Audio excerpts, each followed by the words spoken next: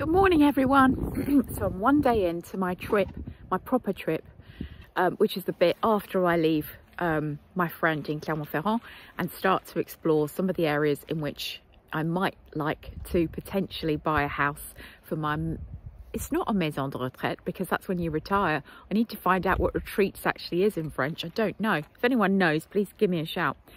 And I'm so convinced that this is the right thing. You know, I don't know how lucky, whether they realise just how lucky they are in terms of what they've safeguarded, which we've lost in England. So I'm staying in the middle of the Dordogne, or actually in the north of the Dordogne, in a town which nobody had heard of called Exideuil. And I was literally just looking for somewhere, an Airbnb in the middle of the Dordogne that had a fire, because obviously it's not warm at the moment and it's always nice to have a log fire.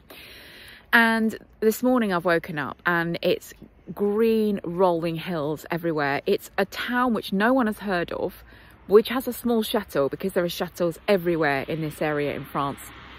And what's most surprising about it for someone from the UK is that there is a big supermarket just on the outside of the village, but for a town with 1,100 inhabitants, it has 3 bakeries, a butcher, a bookshop, a clothes shop, 3 restaurants. And in the morning when I went to get my pain, it was busy. The people were walking up and down the town, and I went into the little tabac, which is where you buy your tobacco, but where you can also buy a little coffee, because I had no sugar to go with my espresso.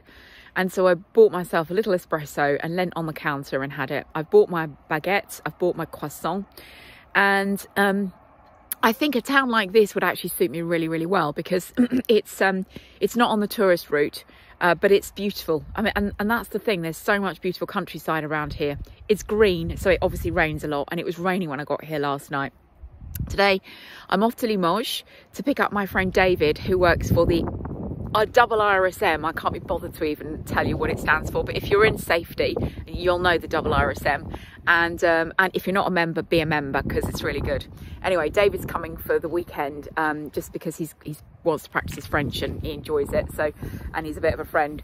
So yeah, I'm off there today, and I'm not sure what we're going to do today because he had to get up at 3 o'clock in the morning. So I'm not sure what he's going to be up for. Anyway, speak to you later.